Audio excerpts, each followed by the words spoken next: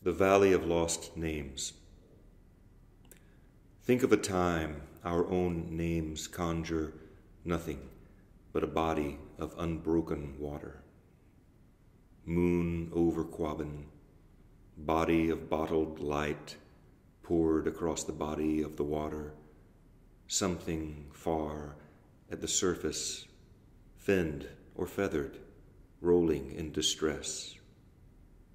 At dawn, the sudden trumpeting eagle strikes. The drowned towns, foursquare, hymned in stave and stanza, swallowed walls on walls of song, each stone a tongue, where the salmon canter over the meadow-baffled dam, and small-mouthed bass hosanna. Too deeply now for any to remember, so why does it seem important to remember?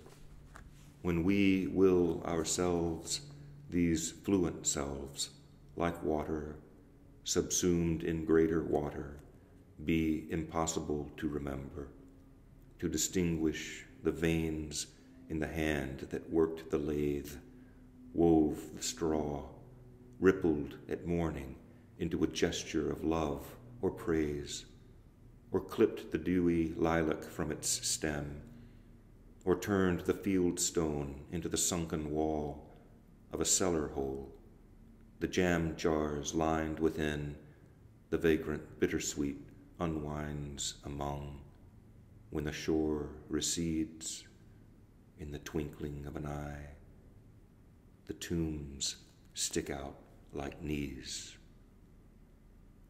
Deep in a time that is no longer time, but the greater dissolutions of the water, within whose workings ever unspool our names, as it were, as it will be, upon a ghostly bobbin.